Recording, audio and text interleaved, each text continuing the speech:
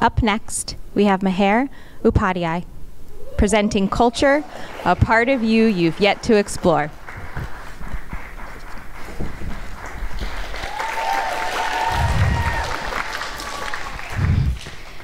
Every November comes a holiday that I look forward to all year. Let me set the scene.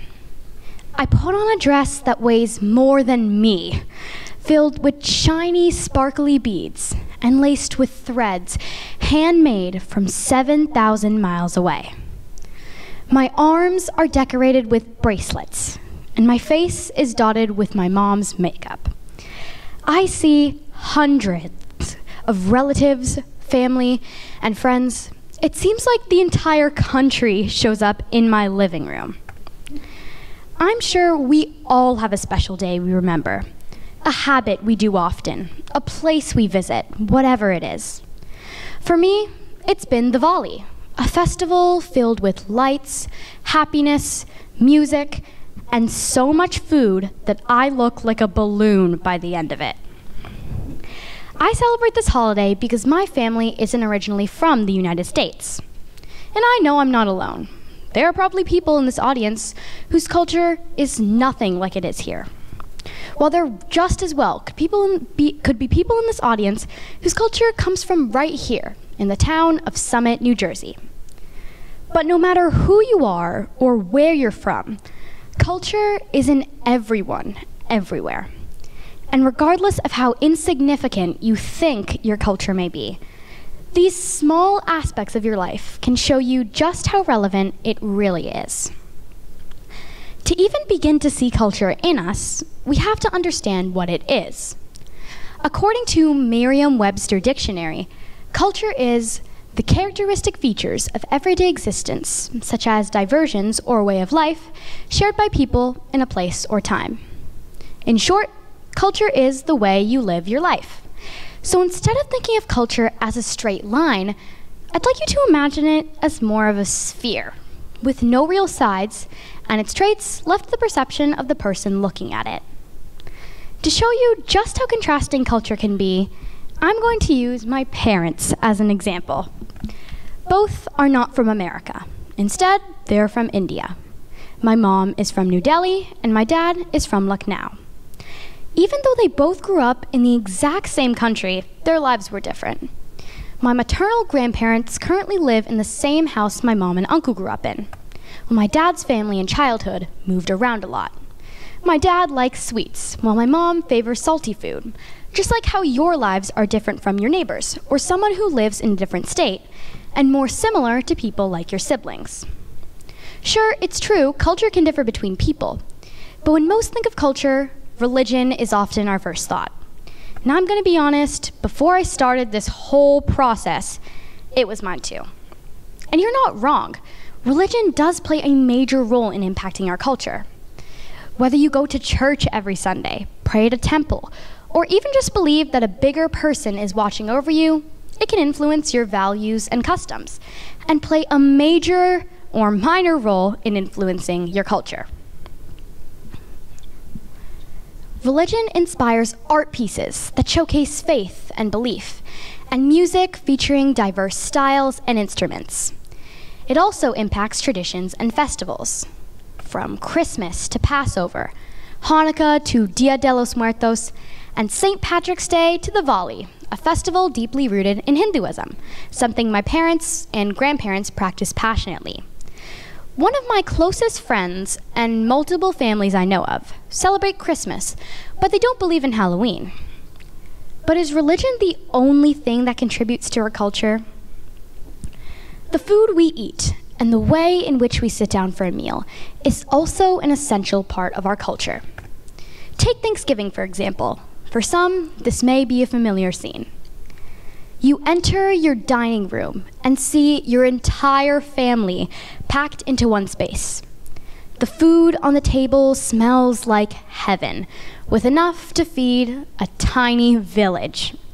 And of course, there's football, whether you watch or play.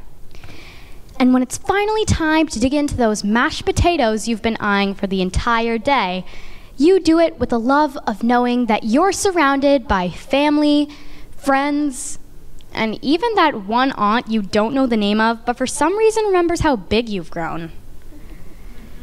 But for some, Thanksgiving can just be a normal holiday or day. They may even celebrate it with a soccer ball and pizza instead. Even though the perspectives of this culture differ between people, it is the dishes and the people you love that make this specific holiday so special. Thus, we know food binds us together, just like a team or community of people. Humans travel to many different places, with cuisines being blended from different countries around the world. According to the SLO Food Bank, food is considered part of an intangible cultural heritage, a way of life passed down from generation to generation. And research from various sources studying the diversity of foodways report that your cultural background does impact what you eat. For some, spicy food may seem like a burst of flavors, while others will stick to something more plain. Or pineapple on pizza. Ugh. A debate that started with the Hawaiians and has made its way around the world as either an amazing or awful creation. But I don't think I truly understood the meaning of cultured food until I traveled to India last summer. And it was like entering my parents' world, seeing their childhoods and lives from my perspective. And even though I eat Indian food here in America, the rich spices and flavors made from the hands of my grandparents somehow made it taste even better. As for being passed down for generations, these were the same foods my mom ate growing up, same as my grandma and her mother in the same house they had lived in. The same can be said about you. Think of a childhood sweet, a snack you pack in your lunchbox, or even turkey and mashed potatoes over the dinner table, and know these things are what can shape your palate the most.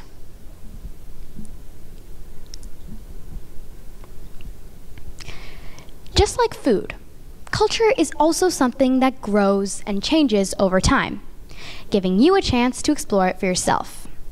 For me, and most of my family, it was Taekwondo, which was a recent part of my cultural experience.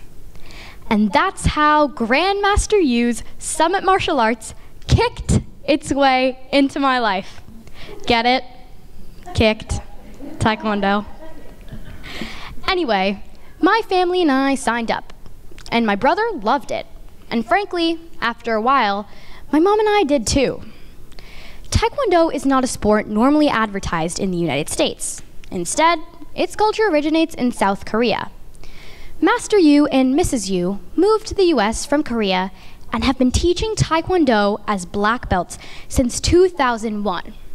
Not only is Master Yu part of the 0.05% of masters in the US and 1% of masters globally who teach Taekwondo at the level of an 8th degree black belt, but he also shared his skills and started Summit Martial Arts to coach people of all ages Taekwondo.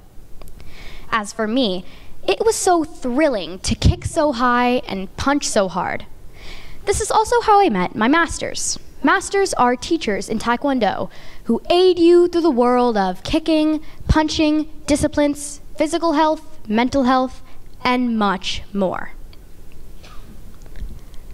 Over time, my family and I have gotten progressively closer to the sport and to the masters who have helped us, which was the goal of Master Yu and so many others who come to this country to share their culture.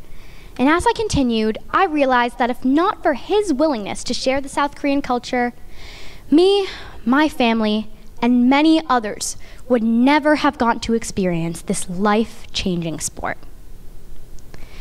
After this interview with Master Yu, I had an interesting thought. Both first and second generation immigrants can indeed have differences in their experiences and perspectives, but there are also similarities between the two. Both groups often face challenges in navigating and balancing their cultural heritage with American culture. As a second generation immigrant myself, helping me realize that both my American and Indian culture were part of me, and not two opposing players on a team, made me conclude that a so-called small part of your culture is actually what can shape it the most. You may not even think about it, but our cultural norms unconsciously affect how we interact with one another. Like the way we behave, which plays a major role in our daily life. My mom always says, how we act outside of our home is a big reflection of how we act in our home. That's why whenever we go somewhere, she ensures we're dressed appropriately and behave our best. Both cultural psychologists and social anthropologists agree that your cultural background does shape how you behave and socialize. For instance, in Japan, it's common for adults to work in one industry their entire lives, while in the US, people tend to switch jobs more frequently in pursuit of success. Similarly, in Brazil, greetings are usually warm, involving a hug or kiss on the cheek, while in the US, a simple handshake or hello is more common. Cultural norms are controlled by our environment. This is why culture is so important and different in so many of us. All these aspects of culture, from sports to food, religion to festivals and traditions, to even something as simple as everyday life, play some role in impacting your culture. Especially in places like the US, where many people from different backgrounds learn to appreciate their cultures through schools and work, giving future generations a way to feel that they're part of something bigger than themselves. So, when you step out of this auditorium, remember that no matter what, who, or where your culture is from, you should live knowing it's a part of what makes you special. If we all keep this in mind, we can create a world where culture, big or small, is not only accepted, but celebrated. Thank you.